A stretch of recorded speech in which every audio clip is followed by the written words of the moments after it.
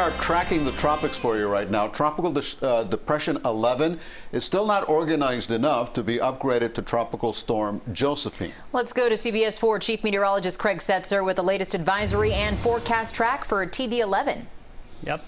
It may not be long before it's upgraded, though. It's kind of right on the edge, moving to the west at 15, 35-mile-an-hour winds, and basically moving a little bit north of due west. So it's basically right now headed towards the northern Leeward Islands. But it is expected to turn a little more to the northwest in the coming days, making its closest approach on Saturday night, and then begins to pull away on Sunday.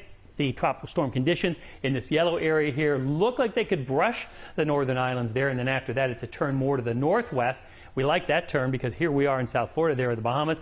Also a weakening trend thanks to very strong wind shear it's forecast to encounter as it begins to move to the northwest. Here are the computer models, and they are pretty much in agreement as well. You can see the outline of the Hurricane Center cone right there, except for the UK Met, the United Kingdom model right there. All of the models in good agreement on this turn taking place. Of course, we'll continue to watch it as we go through the week and even the weekend to make sure it does make that turn, but there's really nothing that would make us think maybe it won't make the turn. Here's the way it's looked today. You can see the circulation, but except for just in the last few hours here, not a lot of thunderstorm activity with it. It may be finally starting to strengthen. I'll have a detailed look at that in our weekend forecast coming up.